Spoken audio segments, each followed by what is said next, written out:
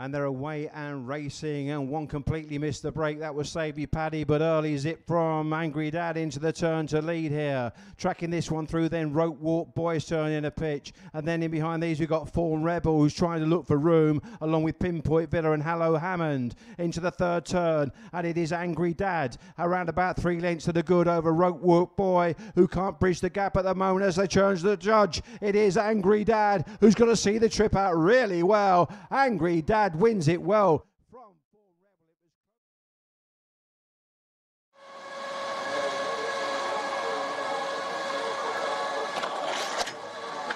Well, congratulations to Camp Cronin. Angry Dad has won the finale here at Toaster. Michael, well done. I just told you the time, 29:31. You're pretty pleased with that, aren't you? Yeah, it's a great run. Like, it's only 20 spots off the track record and his third time here.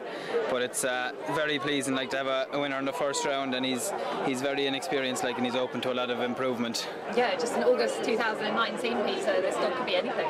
Yeah, he is. He's very little done. Like, he got a little eagle starting off and that, so he hadn't a lot of schooling got. So we're just hoping that he seemed to take into the track in his trials, you know.